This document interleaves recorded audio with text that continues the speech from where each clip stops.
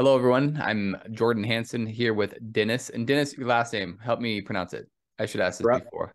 Drellishak. Drellishak.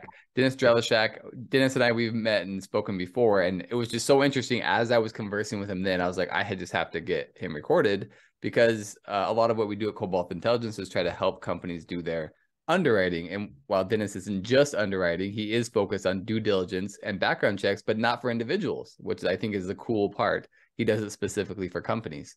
And so, Dennis, I just wanted to take a second and learn a little bit more about what CS Business Screen does. Yeah, so CS Business Screen is a due diligence investigation firm. So we're a group of private investigators that help companies mitigate risk basically in any relationship they sort of get into. So a lot of our clients are, investing in companies, or they're hiring a new vendor, or it's an association and a company is joining that association. So we're basically there to point out any potential red flags before you put a lot of time into working with the company. Yeah. And so we use a variety of like public records, databases, just a variety of different things to produce a report that easily identifies red flags that you may come across if you work with this company. Now, I work with, like I said, I work with a lot of banks, financial institutions. Not many are going into the depth that you are doing. And why do you think the extra steps of what would require someone to take those extra steps and hire someone like yourself versus just do their standard, check Secretary of State, check maybe court judgments, cursory slight public data checks? When do you think it requires someone like you versus them just doing a manual check? Yeah, so I would say about half of our clients come to us after they've been burned, and so they don't really think about like the extra steps until something bad happens, and they find out, oh, the owner of this thing has a history of bad companies or just bad decisions, and this is a newer company, and we checked this company and there wasn't any issues with it, but the individual attached to it, who's actually running the company, has issues. So I think a lot of our clients use us when it just the size of the deal or the relationship, and there's if anything goes wrong, it could affect their bottom line. So they want to go the extra step and make sure they're not missing anything. And so when we're doing company checks, we're checking the actual company and any sort of public records or negative media or anything tied to that company, and then the actual individual too. And that's where we find most of the issues is tied to individuals that are like officers or owners running the company. So that's kind of where we go the extra step of, I come from a pre-employment background check background. And so for hiring, doing background checks, running searches on individuals. So we took that idea and kind of combined it with searching the actual company. And that's kind of what we offer. Yeah.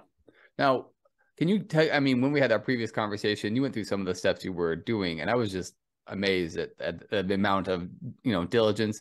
Anything that's not like a confidential process, I would love to hear. What, like, let's say I come and make an order from you today and I say, hey, this business, and I don't know what field you require from me, like, but let's say I engage with you. What would your typical process look like? Yeah, so I mean, we would just require a little bit of information on the actual business. So just legal company name and address. And from there, our first step is basically just identify the business and make sure that the information you supplied us was correct. So that's kind of where we use Secretary of State, figure out what state they're registered in. And that's where we can kind of figure out the game plan of, okay, they're registered in the state of Ohio. We're going to check the courts in Ohio. So yeah, first we identify the business. Second step is the roadmap of what we're going to search. So based on what the client is interested in, financial information, litigation, criminal information on like owners or officers, we then put the roadmap of where we're going to search. So sometimes that means we physically can go to the court website, search records. Sometimes that means we have to send someone into court. A lot of courts aren't online. And we also search, we have access to a variety of databases that can that have, criminal records, civil records. So we can do like a very broad search of the entire country. And then we also hone in on specifically where these companies or individuals have lived. So with individuals, we're able to do a SSN trace, it's called, where we can see, names they used in the past, counties they may have lived in. And from there, we can, target where our searches are going to be.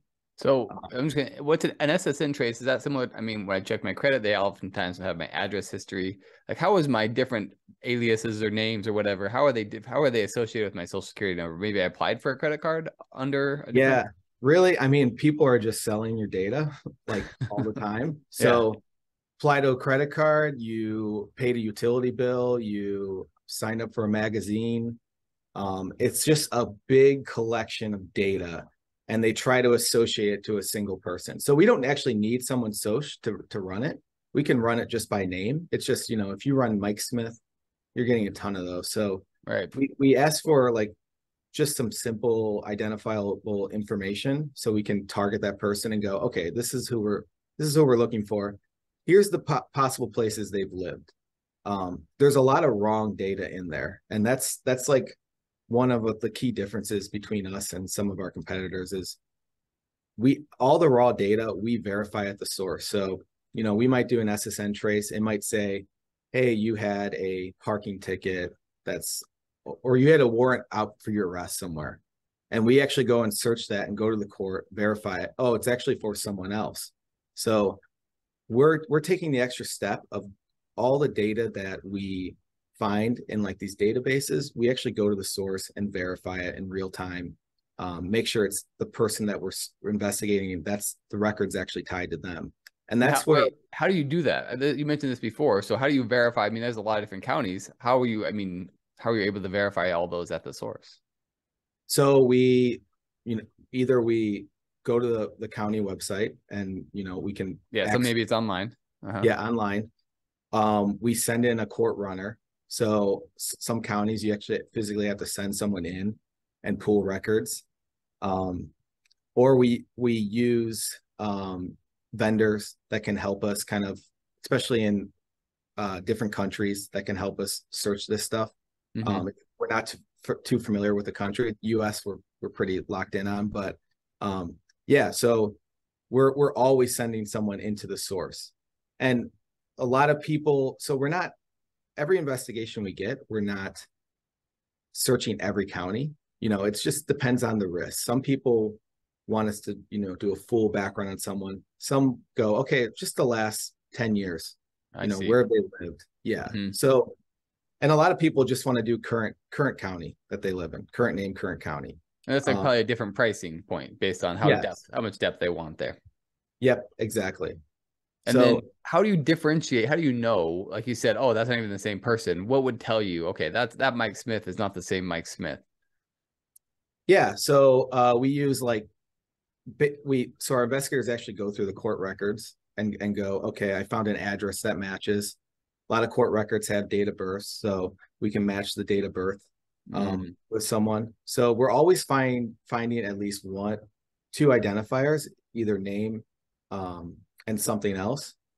And if we have a good hunch that it's the person, we'll still kind of report it, but just let you know that like we couldn't fully identify this, but some court, as you probably know, courts and like government records are there's no standard. So yeah, it's a mess. Yeah.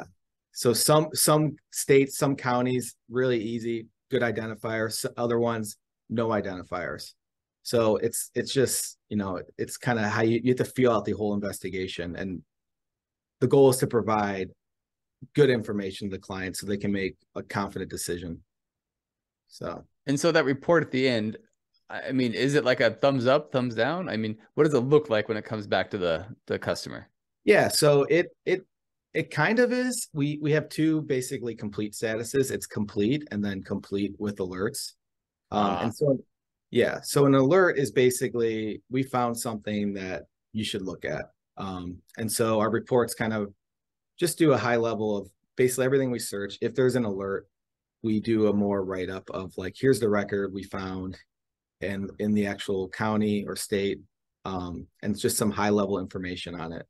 So we don't make the decision for the client. We just kind of point everything out, and they make the decision to move forward with the company or not. Yeah. Now, with the increase of AI, new technology, where do you see the industry changing? I mean, this individual background check is like everyone knows that exists. I hadn't really heard of very many people doing company background checks, not like as a service like you're doing. So Yeah. do you feel like this industry is growing, or how will technology adjust it? What do you think? Yeah, I think it is. There's really two ends of the spectrum right now, where there's this instant access sort of database stuff like a LexisNexis, where it's just a bunch of information that they collect, and they're doing web scraping and pulling it all in, and you can search and do everything yourself. And then the other end of the spectrum is you hire your law firm or a traditional private investigator to do like a really in-depth report. We're kind of in the middle of like, we have a quick turnaround time, 2 business days, compared to an investigator, which is sometimes like a month. Well, yeah, 2 business days is crazy. That's really fast. Yeah, so that's our average turnaround time. So I think the more and more people work with other businesses, which I think is on the rise, where companies are contracting more, using vendors more, because you have more flexibility that way, where you're not tied to an employee, and if there's issues, you can kind of just let them go without any liability, which is good and bad. But yeah, I think as more and more relationships grow between businesses, people will want to just check them out and just make sure that there's no issues, especially if you had issues in the past. It's very easy to start a company now. And, I think it's not to have a LLC or corporation doesn't mean what it did 20 years ago, where you're an established business. So I think people would want to know at least some simple stuff about a company before they work with them. And the nice thing about AI, which we're looking into, is the data itself, just interpreting it and trying to standardize it. And I think that's where I see the future of AI is all this data from all these different courts, all in different formats. I think it will just streamline the process of, okay, we can input this raw data. It can spit out a standardized sort of thing without a ton of programming, So I think that's where it's going to go. It's going to get easier and easier to search things. And just compiling it all will just get faster with AI. Yeah, that's kind of how I feel as well, as the AI can really just help make interpretation a lot quicker. Otherwise you have to try to map certain field. Anyway, yeah, I think it's really powerful. We do have Chat GPT Pro, and I did ask it, do a background check in Cleveland, Ohio, which is where I'm at. Totally failed. So I'm safe there. So far, it can't get to you yet. It gave me like a link to a website that doesn't even exist. And it got probably about 90% there. Okay. It's just kind of with background checks and investigations, you have to be 100% or as close to 100% as possible, because these are people's businesses, people's lives. So any screw up or anything reported wrong, a person's going to know and fight that. So AI is, as I like to say, confidently incorrect sometimes, and you don't know where it's incorrect. So it's something that we can't really trust yet. It's a tool, but not the only tool. It can't be the only tool. Yeah, exactly. Right. Yeah. Well, this is awesome, Dennis. I'm trying to think. Is there anything else I missed? Anything else you think is important that should be shared? I think just in general about investigations and kind of performing due diligence, there's a lot of stuff that I think a lot of people just don't even do that they could easily do themselves. And just like, we come across cases where someone's about to partner with someone and the company doesn't even exist, or it's dissolved years ago. So simple things like, going to the Secretary of State website or using a service like yours that could just pull the information. Like, that is the most basic check I think you could do, is just, is this company legit? So I think just always performing a little bit of due diligence on companies is a good idea. And, it's becoming more and more there's more compliance things where you have to perform some sort of due diligence, depending on the industry you're in, to have a customer or a client. So as that becomes more and more standardized through the government, I think it's a good practice to at least start some sort of program now to like just have some sort of due diligence before you work or partner with someone. Just some basic checks that are really easy Yeah. to do, very inexpensive. Like all that data is public and free. And if you're not doing that many, it's pretty easy to do manually. Yeah. Like we get people that sometimes reach out to us and we have to turn them away because we're like, what you want, you have such a low risk that it doesn't make sense to use a service like us. So, Right. and we try to point them in the direction of here's how you could do it yourself, that sort of thing. Yeah. So I appreciate your time, Dennis. This has been really interesting to me. I think it's fascinating. So anyway, I great. appreciate your Yeah, time. thanks Thank so you so much. much.